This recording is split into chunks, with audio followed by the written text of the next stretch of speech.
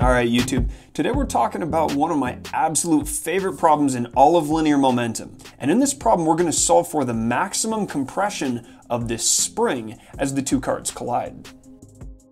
Now this problem is really popular in just about every physics text because the math of what's going on in here is really simple. But when you get down to it, the concepts at work in this collision really get at the essence or the guts of linear momentum. Now, because this is an elastic collision, when most people try to solve this problem, the first thing they try to do is turn to the elastic collision equations.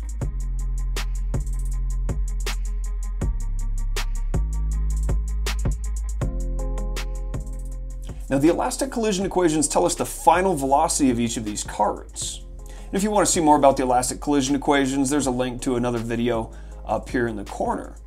But realize, these elastic collision equations, they're only telling us the final velocity. They're not telling us what's happening while these two carts are colliding and while the spring is compressed. So to get a better understanding of what's happening here, what we need to do is turn to a graph of the velocity of these two carts.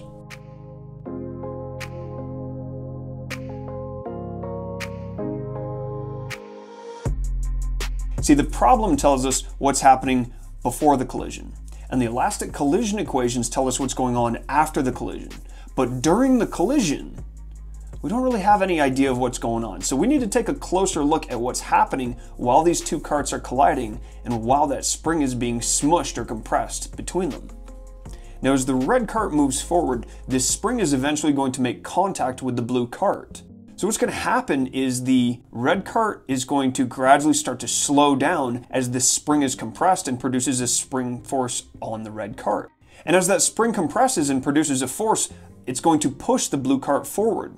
So what we'll see on our graph is the velocity of the red cart is going to steadily decrease, and the velocity of the blue cart is going to steadily increase. And it's going to look something like this. We see this blue cart speeding up as the red cart slows down. All right, now there's a lot of good information hiding out on this graph, and I want to bring up a few of the things on this graph that should be noted. The first is that if you look at this graph, the velocity versus time is a curve. It's not a nice, neat diagonal line. And the reason behind that is because as this cart slams into the other cart, the spring's going to compress. And the farther the spring compresses, the more force it's going to produce.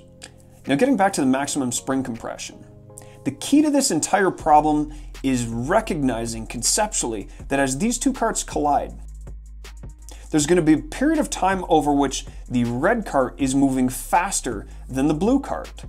And ultimately what that means is the spring is going to be compressing. And then after a certain amount of time, the blue cart will have sped up and the red cart will have slowed down to a point where the blue cart's going to be moving forward faster than the red cart.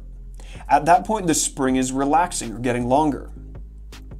And so it's this point right here where the two velocities are the same that represents the position, or really the point in time, when the spring is at its maximum compression.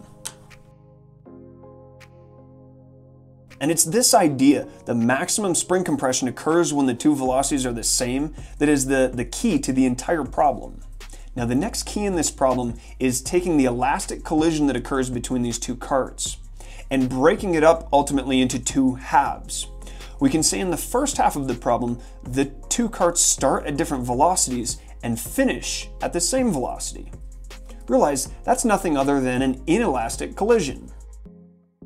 And in the second half of our elastic collision, the two carts start at the same velocity and then blast apart, finishing at different velocities. Well, that's nothing other than an explosion. Now, the maximum compression occurs after this inelastic collision. I really don't care what happens in this explosion or what happens at the end of this entire problem. All that I care about is what happened between when the carts first hit and when they're going at the same velocity. So in this problem, even though we have what seems like a complicated elastic collision, we're really only concerned with the inelastic collision that occurs in the first half of this collision. So we're going to use the conservation of momentum in an inelastic collision to solve for the velocities of these two carts when they're traveling the same speed. So we're going to set the linear momentum of the carts before the collision equal to the linear momentum of the two carts when the spring is at maximum compression, or you could say when they're both traveling at the same speed. Now before this collision occurs, only this 1.5 kilogram cart was moving. So this red cart had some linear momentum, but the blue cart did not. Once the spring reaches maximum compression, we're going to have both carts moving. And the easy part of this is that both carts are going to be moving at the same velocity. I'm going to call that the velocity at maximum compression. Now this velocity at maximum compression, this is the velocity which both carts are traveling after this inelastic collision. Now you'll remember, anytime an inelastic collision occurs, kinetic energy is lost.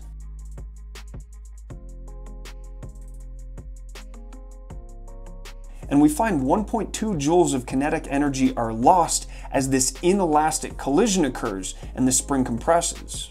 Now the key in this entire problem is understanding where this kinetic energy went. See, as the spring collapses or is compressed, it's storing energy. And then as this explosion occurs or the spring relaxes, it's releasing that energy back into the two carts. Now if we know the energy stored in the spring as well as the spring constant, we can find the total distance which this spring is going to compress. And we find at maximum compression, this spring has compressed roughly 5 centimeters. So thanks for taking a look at this with me. I hope you found this useful.